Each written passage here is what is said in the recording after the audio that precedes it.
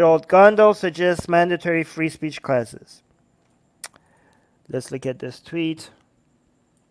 Oh, what do you guys think of this? This is the last one that we're looking at. Gondal is saying mandatory lessons on freedom of speech in every school, which involves teaching children to not react violently when something dear to them is criticized or mocked. Show them cartoons and satirical reactions of different faith. We have to turn the tables, no to blasphemy laws. I agree with this. I would just change it slightly. I would say mandatory. I don't think this is too much government overreach to make this mandatory. If mathematics are mandatory, if learning read to write is mandatory. In fact, I think learning logical fallacies should also be mandatory for children.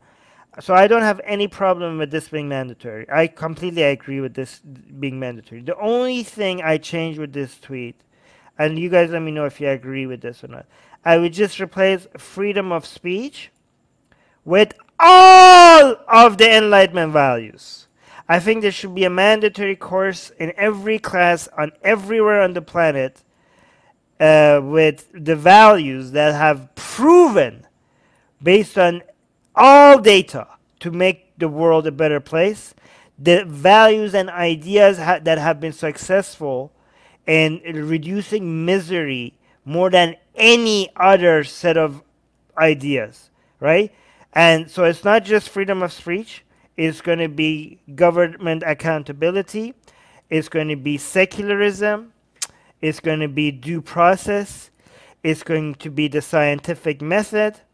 It's going to be basically understanding logical fallacies as a way to be able to apply logic to arguments. What else is in the Enlightenment values? I have a big list of Enlightenment values, but it should be all of them. Every single. It should be a class on Enlightenment values.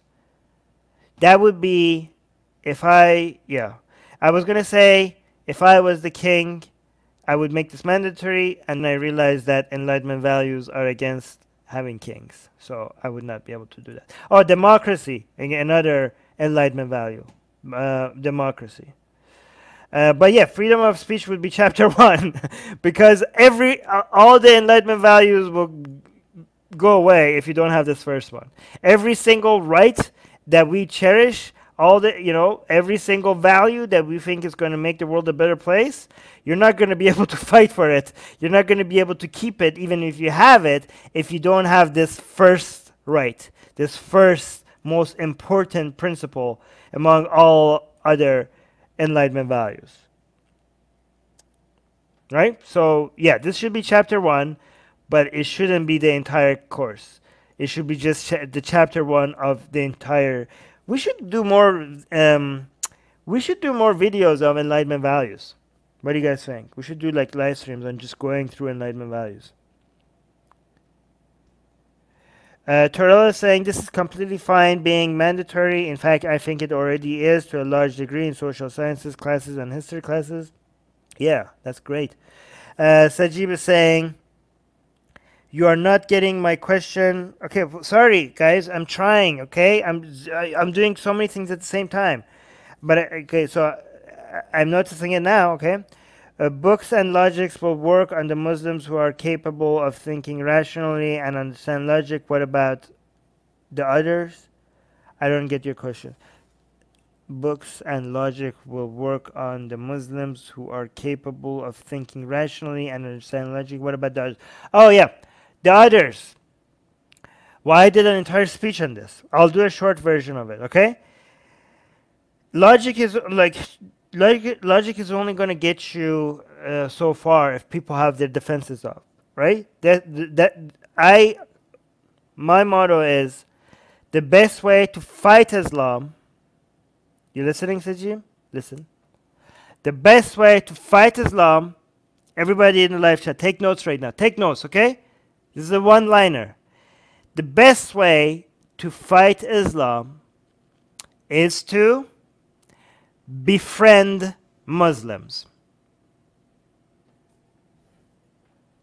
Class dismissed.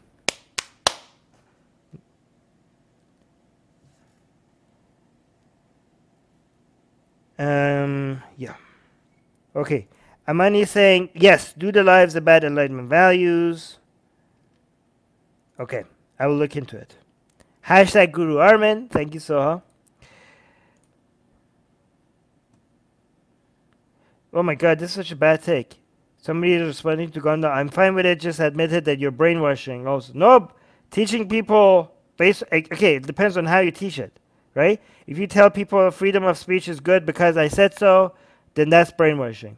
If you say freedom of speech is good, but you shouldn't accept it because I tell you so, you actually have to do research and look at data, and you can see based on these data, countries that had more freedom of expression, they did better because of this and this and that. Oh, by the way, a good book that I recommend for you guys to see the actual data behind why these values work the best is Steven Pinker's Enlightenment Now. Okay, if you guys want a summary of all the reasons why these values, these ideas make countries better, it's not just Western country, but any country, any goddamn country that adopts these values does astronomically better.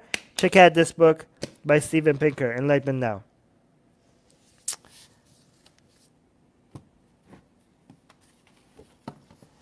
All right.